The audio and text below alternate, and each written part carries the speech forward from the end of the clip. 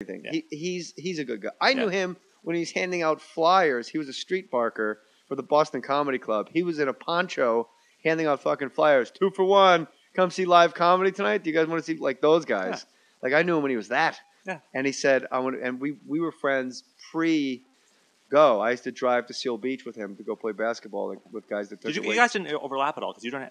No, we didn't work together. I guess you probably shot some nights together, but you didn't have no scenes together. No. You were probably that horrible parking lot at the Santa Monica airport, which was like the bane of our existence. The one that we reshot 3 times. 3 times. You kept getting rain in the camera. Yeah. Fake rain in your Anton camera. Go was a tough movie to shoot, and I learned a lot just shooting it, but also learned like not to write movies that are set entirely outdoors at night because that just killed us. Who had to read for that movie? Almost everybody read for that movie. The only people I think who got... That's how hot I was back in the day. Yeah. I actually was offered, which one of these roles would you like to play? Oh, those were the days, John August. Piven had to read. Who? Jeremy Piven. Oh, he didn't get it, though. No, I was like, who did he play? I think everybody read. He was the Miata. He was the Miata. He played the Miata. I would say on Twitter, once a week, someone will just tweet, "It's a Miata!" Yeah. Exclamation point, exclamation point, God bless exclamation the point. Miata. That's another reference that doesn't hold up so well now because there aren't Miatas now. So people don't understand like what that car was. I think they crushed them all when they were done. Everyone read. Katie read. Sarah didn't read. Sarah didn't read, but she was in Canada. And her and Doug, did they wind up dating? They did wind up dating for a while. Yeah, because I remember I wasn't sure they were dating, but then we wrapped Sarah. Like she shot all her stuff, and suddenly she's like hanging around set. I'm like, what are you doing here? Like, they both they're such rebels with causes. Yeah, they are like kindred spirits. Yeah, Doug's the briefcase that the guy in front of the tank in Tiananmen Square is holding. Yes, absolutely. She's the guy. Yeah. Doug is probably in the tank because he built it himself. I don't even know how I got in the tank. I'm in the tank. He is truly one of the more crazy people I've ever worked with, but he's an absolute genius. And the explanation to bring you up to speed, I'm sorry to backtrack, was when you're around like in Eastwood or there's certain like directors that are brilliant and there's just a light and everything's illuminated when you're like, you get it. Doug has that light, but it's more like a laser. Where if you're in that laser light, you're bathed in fucking other level Mensa brilliance. But if you're just to the side, you're just looking at a crazy person with food on his face. Yeah. I love Doug. And we all love Doug. What's not to love? But it can be frustrating because Doug has that quality of sort of like the serial killer in like a serial killer movie or like a psycho movie, like where you knock them down, they pop back right up and keep walking. And that you needed that for Go because we just kept getting knocked down and again and again and again. But you're also, when you need to stop him, it was very tough because he had the camera on his shoulder the whole time. So when I would need to have a conversation about like why the scene wasn't working, it would have to do like to him and while he had the camera on his shoulder, like in front of the actors. Yeah, Doug Lyman, for everybody listening, is his own camera operator and his own director of photography. So most of Go, which really is not supposed to work out, is that one guy holding one camera, holding a China ball of light, like those lanterns outside sushi bars. That's how he's lighting the whole scene, just following you around with that. And when you watch Go, it doesn't look different from like Ghost Whisperer, which took all day to light a fucking ghost from a crane on the back lot of Universal Studios. So when you work with a guy like Doug, you go, well, why are these DPs taking all day to light? I watched Doug Lyman walk around with a flashlight, a bug light, and a China ball. Yeah. And I remember he said one of the best things when we were getting our wires put on us in the scene before we go undercover. We were in that like shitty, dingy bathroom like in Venice. Yeah. It was like just a public men's room. And he goes, getting ready for your crotch shot? Yeah, I think it was Scott's crotch shot. And well done, I might add. Yeah. Very well done, sir. Very Sticky Fingers, Rolling Stones album cover, well played. He goes, okay, we're ready to go? We're all ready to go. It's going to be great. And you're in like this dark, dank, and usually, as you know from shooting other films, it takes forever to light everything. And I go, well, isn't it really dark in here? And Doug goes, yeah, it's great. Like he was so excited that he was shooting in the dark. Yeah. And when you watch the movie, you would have and I don't know how much of that is done in post. But how many times did we reshoot that scene? I mean, that was the weird thing with Go.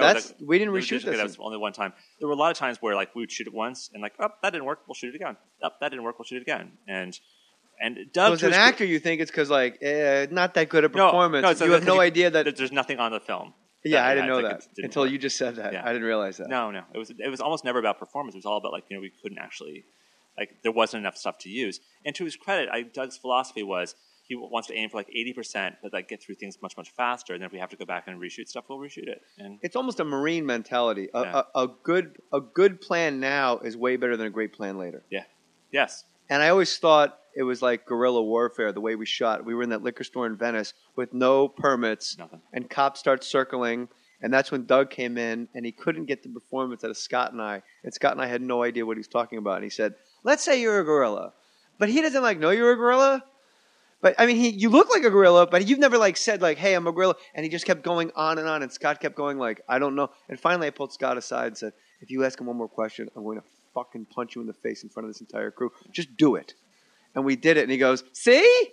You guys are gorillas. Yeah. And that's really Doug. He does get the performance out of you. Yeah. If you just act like you're following his direction.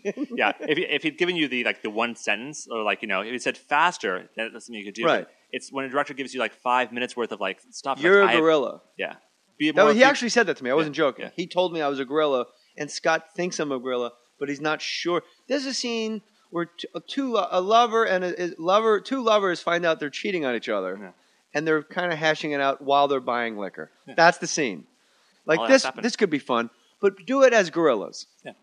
And that's how it went. Yeah.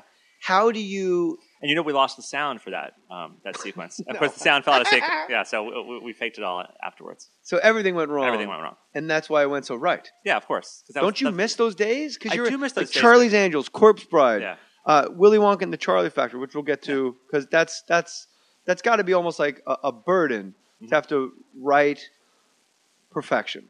Oh, but it was great. I mean, that was a dream project. Loved it. How do you? Because I asked Koppelman, with Ocean's 13, it's the tablet is there. Yeah. So you're just sort of are you just putting in different colors?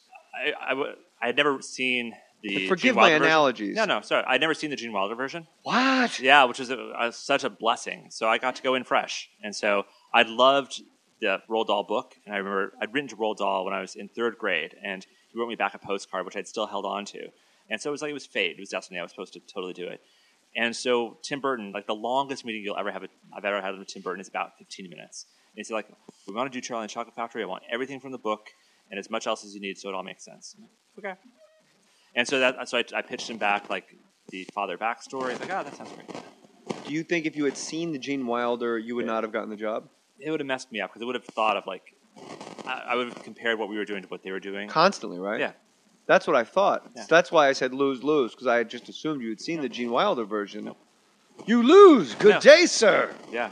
But instead you have this incredibly unique tablet of this canvas of Johnny Depp. Yeah, and it's also a chance of I can write 200 squirrels sit on stools sorting nuts. I'm I don't have to worry about how to do that. Someone else can train those squirrels, and someone else trained those squirrels to do that.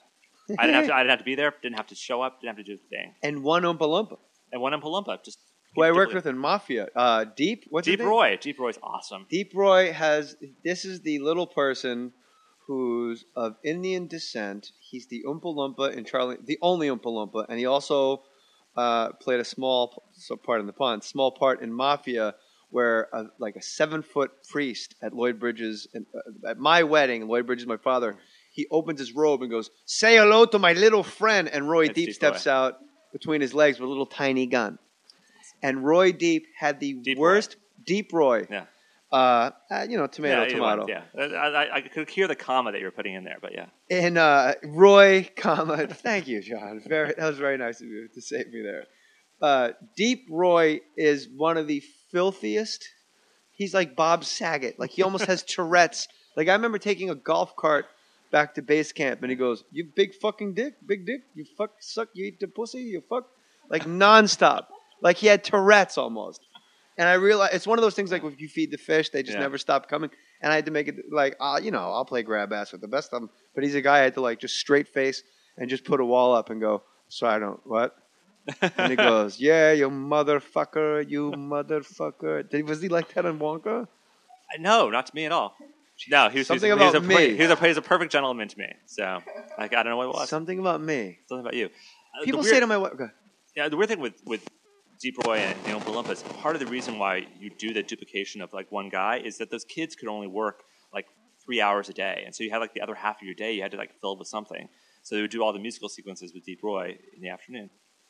It was literally just production. But kids didn't play Oompa Loompas; those were grown up. No, but I'm saying that the kids in the movie, the kids like who Violet and Augustus and all this stuff. Augustus Gloop, an actual German kid who did not speak English, which was just fun. Just made life extra challenging. How long after you were completed did you see the Gene Wilder? Was there a part of you was like, I want to see it so bad? I had to see the Gene Wilder version. So but you had to wait till you were done, right? Yeah, once I handed it in, then I watched it. You are a fucking smart guy. You just watch all the choices made, like where they went left, we went right. It was really strange. And that was just by providence. Yeah. That's just how it worked out. Yeah. And you must have been. Were there parts of the Gene Wilder that you went, oh, I wish I had done something differently? I have not seen yours. Yeah. Oh. Just so you know, I'm not leading. You should see mine, I will, but I'm not leading down a road of like, you did this wrong, you did that right. No, I have nothing to compare it to. No, they made different choices about who was really the center of the movie, and to me, like it was a story about this kid Charlie. But once you really got to meet Willy Wonka, Willy Wonka was the kid was the person who changed over the course of the movie. He was the one who he was this crazy old shut-in who had to learn to let people in. That was the point of my movie, and that was just a very different way than how they did. Gene Wilder's character was sort of perfect already in their version. He didn't have to grow or change or anything. And the kid tries to steal stuff, and it's just a different way of doing the movie. Spooky, oddly sexy, spooky Gene Wilder. Yeah, I thought and magical. Yeah, magical, and there's a something dark underneath that only he if he denied it, you wouldn't bring it up again. But there's something dark under all of it. Where there's to me, when I watch the Gene Wilder Willy Wonka, you're like, is he going to murder everybody? You don't want to cross him, Yeah, but there's nothing in his performance. It's just something behind Gene's eyes. Yeah. And when he snaps, you lose! Good day, sir! You go, okay, I'm not that far off. Yeah. Scratch that. Reverse it. Also, their factory feels like a real factory. And I knew that we would be able to sort of go much more fantastical. So even the world of Tim's Charlie and Chocolate Factory, early conversations, are we going to set this in the U.S. or in England? Because they sort of split the difference in the book. And he's like, no, we're going to sit in the middle of the Atlantic. And so the cars drive down the middle of the road, so they're not one side or the other. Accents are sort of this neutral, sort of halfway in between. And that's the choice. So that's sort of for a guy that discovered writing like War of the Roses and stuff, you were really given the keys to the kingdom of your own childhood imagination because it was one of your favorite books as a kid. Absolutely. It's the thing I always wanted to. Dream job, right? Dream job. Is there a job out there that you think is of that caliber to you?